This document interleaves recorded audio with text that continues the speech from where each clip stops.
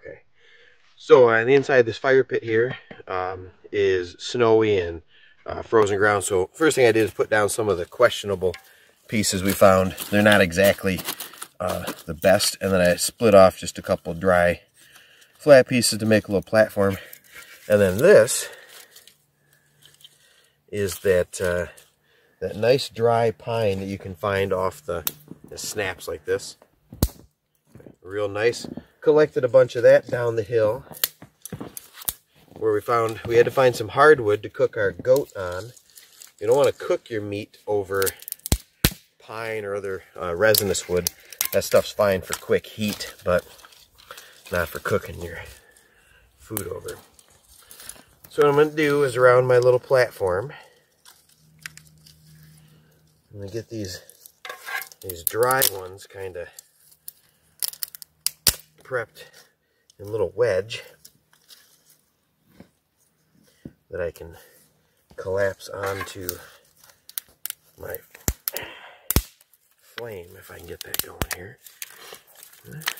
Sometimes it's called an upside down fire, a platform fire. You don't want to start the fire right on the ground, because the conduction of the cold, wet ground takes all your heat, so you can't get enough heat on the wood to cause the combustion. Alright, so that's enough of that. And then I found a little bit of birch as well. This is wet, but we may as well put this in there. It's oily, it'll catch eventually, so these dried out. And then we're using these are those Bigfoot bushcraft little fire plugs.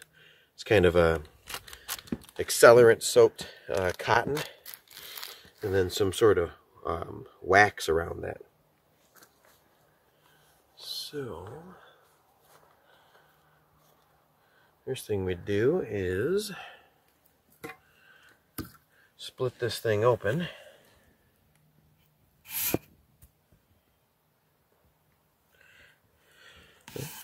I get at some of the drier fibers on the inside, catch a spark. Just open it up and fluff that up. Don't really have to use the whole plug, but seeing as how it's kind of wet out right now, we're just going to do that. Get that there.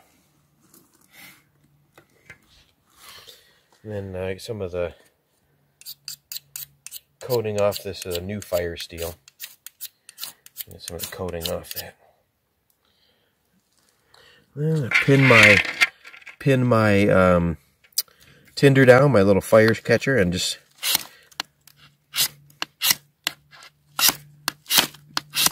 no, well, it's not going to catch that way, is it? Maybe I do it this way. There we go.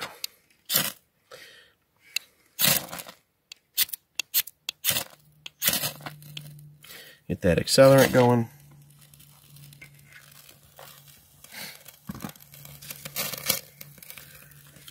Once that's burning,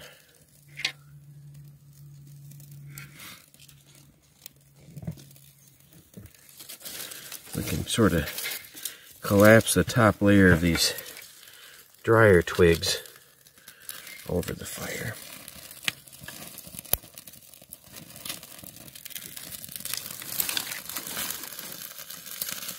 See if we can get some of those to catch.